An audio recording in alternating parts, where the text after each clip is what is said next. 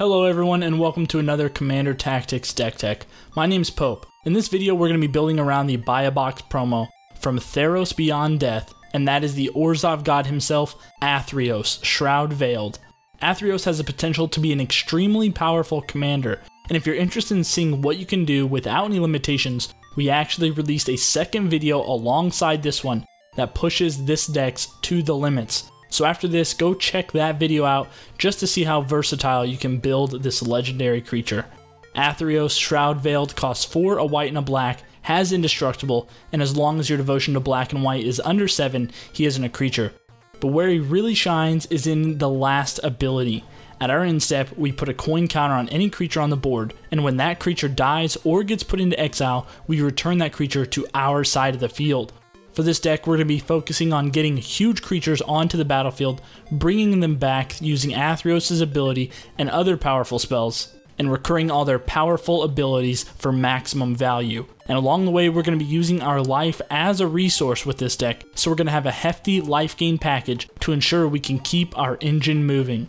And this entire deck can actually be picked up today for less than $50. But without any further ado, let's get things started with the big hitting creatures we're going to be playing and reanimating, including Ashen Rider, Angel of Despair, and Lotless Giant. Each of these creatures bring with them a super powerful ETB effect. Ashen Rider whenever it enters or when it dies, so we're going to get both effects with it. We're going to exile any target permanent. This can be a land, an enchantment, or even a planeswalker, whatever we need to deal with. Angel of Despair, very hefty mana cost, 3, 2 white, and 2 black. When it enters the battlefield, we get to destroy any target permanent. So again, whatever our problem on the board is, our biggest threat, we can just knock it out. And Lotless Giant has Undergrowth. Whenever it enters the battlefield, it's going to deal 1 damage to target opponent for each creature in our graveyard. This deck does run a ton of creatures, and we actually want them in our graveyard as much as we can so we can reanimate them. I should note, you'll notice our CMC of creatures is very high in this deck, but that's because we're not going to be casting them for their normal cost usually. We're going to be bringing them back from the graveyard. Next we have Butcher of Malakir, Sun Titan, and Villas Broker of Blood. These value creatures are going to offer so much for this deck. Butcher of Malakir is a dictate on a stick. Whenever Butcher of Malakir or another creature you control dies, each opponent is going to have to sacrifice a creature. This is a great way for us to get those creatures our opponents have with coin counters on them into the graveyard. Then we have Sun Titan, maybe one of the most iconic white spells played in Commander. For 6 mana, we get this giant 6/6. Whenever it enters the battlefield or attacks, we may return target permanent card with converted mana cost 3 or less from our graveyard to the battlefield. And Villas Broker of Blood coming straight out of Core 20, an 8/8 flyer with one of the most insane abilities we've seen as of late. For a black, we can pay 2 life, and target creature is going to get -1/-1 until the end of turn. But whenever we lose life, we draw that many cards. So whenever we activate this ability, we get to draw 2 cards at minimum, and we can continue to activate it as long as we have the mana to pay for it. Next up, we have options for getting creatures into our graveyard when we need them with Maw of the Obsidian, Carrion Feeder, Buried Alive, and Final Parting. Maw of the Obsidian lets us sack creatures whenever we want for free, and when we do, all creatures on our side of the board are going to get +1/+1 until the end of turn. Carrion Feeder, another free sack outlet. Whenever we sack a creature, it's going to get a +1 counter on it. Buried Alive is one of the best pieces in this deck. Going to let us search up 3 of our biggest creatures and put them into our graveyard to reanimate them as soon as possible. And then Final Parting for 3 and 2 black. This combines Entomb and Demonic Tutor for a powerful spell. Lets us search for 2 cards, put one of them in our hand and the other into our graveyard. And then lastly, we have 2 cards that are going to really just help this deck tick with Teysa and Shroud-Veiled Resonator. Teysa, or better known as Death Harmonicon. For 2, a white and a black, we get this legendary creature. If a creature we control dies, causing a triggered ability to trigger, that ability is going to trigger an additional time. And of course, creature tokens we control have Vigilance and Lifelink. We have tons of death triggers in this deck, and Teysa is just going to double up, giving us that extra value that we're looking for. And Shroud-Veiled Resonator, this 2-cost artifact may be the single best card in the deck.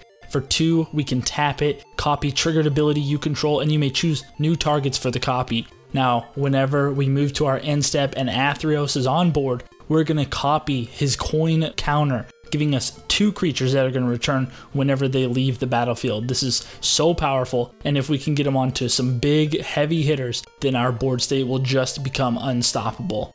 But now let's take a look at all the spells that we're going to be casting to help bring our powerful creatures back from the graveyard, starting things off with 3 enchantments with Animate Dead, Diabolic Servitude, and the Eldest Reborn. Animate Dead for 1 and a black, so only 2 mana. We get to bring any creature back from the graveyard to the battlefield, and it gets -1, -0. Diabolic Servitude, whenever it enters the battlefield, we're going to return a creature from our graveyard to the battlefield, and whenever that creature dies, it's going to be exiled, and we get to bring Diabolic Servitude back to our hand. Now, if we do get a coin counter onto that creature, then we will get Servitude back in our hand, and the creature back onto the battlefield, allowing us to reanimate another creature and repeat the cycle. Eldest Reborn, a great saga from Dominaria. Each opponent sacrifices a creature or planeswalker on the first stage, then each opponent's going to discard a card, and on the last phase we're going to put any creature or planeswalker from any graveyard onto the battlefield under our control. Next, we have 3 sorceries going to help us bring back our creatures. Beacon of Unrest, Dread Return, and Ever After. Beacon of Unrest for 3 and 2 black, so 5 mana. We're going to put any target artifact or creature card from a graveyard onto the battlefield under our control. Then we shuffle Beacon of Unrest back into our library, so we can use it again and again. Dread Return, return a target creature card from the graveyard to the battlefield. Then we can flash it back by sacrificing 3 creatures. Now this is very powerful because we could have tokens we want to use, or if we have creatures we want to get off the battlefield, Dread Return can help make that happen. And then Ever After, we get to bring back 2 creatures. They enter the battlefield as black zombies, and then we put Ever After back on the bottom of our library. Next up, we have Exhume, Victimize, and Unburial Rites. 3 more spells going to help us bring back our biggest and baddest creatures. Exhume, for only 1 in red, allows each player to put a creature card from his or her graveyard onto the battlefield. Ideally, we're going to have a big creature in our graveyard early, and our opponents won't be able to capitalize when we cast this. Victimize, we sacrifice 1 creature to bring 2 creatures back, and Unburial Rites, just a simple reanimation for 4 and a black, but it does have flashback for 3 and a white. And lastly, rounding out our reanimation spells, we have 3 reanimating creatures with Phyrexian Delver, Karmic Guide, and Revelark. Phyrexian Delver says whenever it enters the battlefield, return target creature card from our graveyard to the battlefield. We lose life equal to its CMC.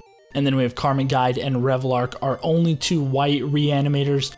Karmic Guide, whenever it enters the battlefield, we can bring back any creature from our graveyard to the battlefield. And Revelark, whenever it leaves the battlefield, we can return 2 creatures from our graveyard to the battlefield as long as they have power 2 or less. I should mention here, Revelark and Karmic Guide are one of our win conditions in combination with anything that drains on death, so like a Blood Artist effect. And if you don't know exactly how that works, I'll link a video to my Teysa Karlov deck, which I've done in the past, and it breaks down this combo thoroughly so you know exactly what you're looking for and how to execute it. And since along the way we will be using our life as a resource, we do have a full package of cards that are going to help us keep our life total high, and what better way to do that than by draining the life straight from our opponents back to us with creatures like Falconwrath Noble, Zulaport Cutthroat, and Cruel Celebrant.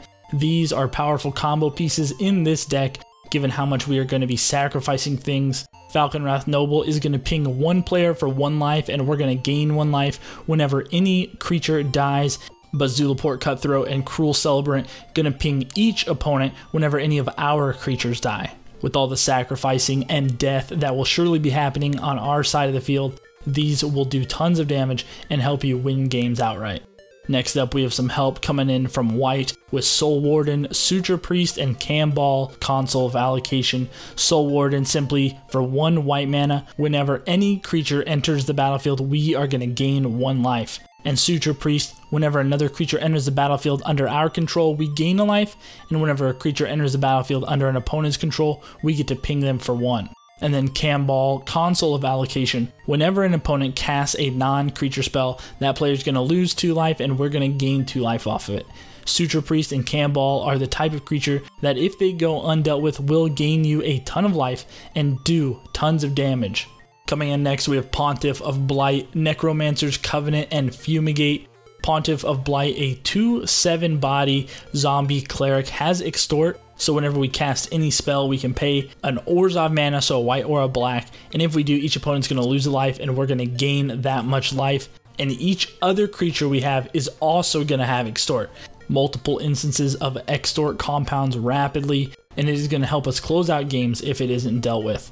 Necromancer's Covenant is a 6-cost enchantment, and whenever it enters the battlefield, we're going to exile all the creature cards from one player's graveyard. Then we get to put a 2/2 black zombie creature into play for each card exiled this way, and zombies we control will have lifelink. Creating 4 or 5 zombies is kind of the floor with this card, and getting all that lifelink back, assuming they stick around, is going to help us maintain that good life total. And then Fumigate, a board wipe with life gain added. Destroy all creatures on the board. We're going to gain 1 life for each creature destroyed this way. This is great because if we have any coin counters on from Athreos, we're going to get those creatures back after the board wipe and be ahead and ready to set up and move forward. And then lastly, a few bombs in the life gain area. Debt to the Deathless, Grey Merchant of Asphodel, and Sanguine Bond. Debt to the Deathless, we're going to put X, white, white, black, black down. Each opponent's going to lose 2 times X, and we're going to gain the life loss this way. If we can generate a ton of mana, we can win games with Debt to the Deathless. It can be a finisher.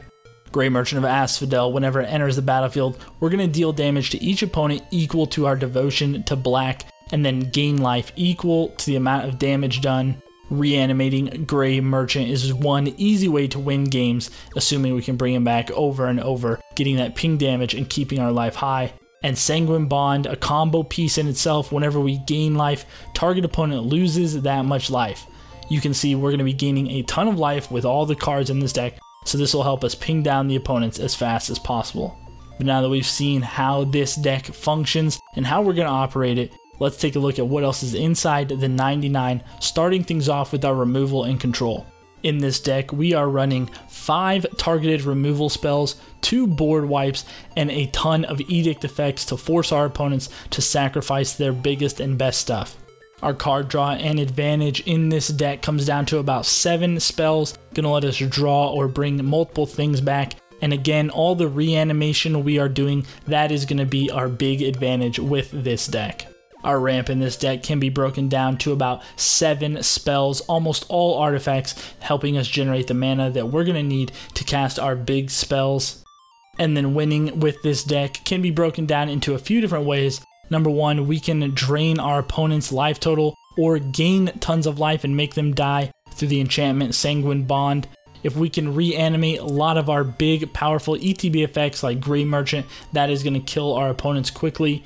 And if we get the right amount of mana, we can put it all into a Debt to the Deathless and just kill everyone at once. And if none of that works and everything does line up, we can do the Karmic Guide Revelart combo, infinitely looping the ETB and death trigger of things like Zulaport Cutthroat or Falconwrath Noble. And if you're looking for upgrades for this deck, then look no further than this very channel, because along with this video, as I mentioned earlier, we've released an upgraded deck tech for a $500 budget that includes awesome, powerful cards at a little bit of a steeper price. So definitely go check that one out after you finish this video and let us know what you think. But that is going to do it for this budget-friendly version of Athreos Shroud-Veiled. I've loved Athreos since God of Passage, one of my favorite current commander decks to play, and I think Athreos Shroud-Veiled is going to be super cool to build as well. But what cards would you add into this deck? What do you think I should take out? What would you put in? Let us know down in the comments section. If you enjoyed this video though, and you want to know when our next videos come out, make sure you hit that like button and make sure you subscribe.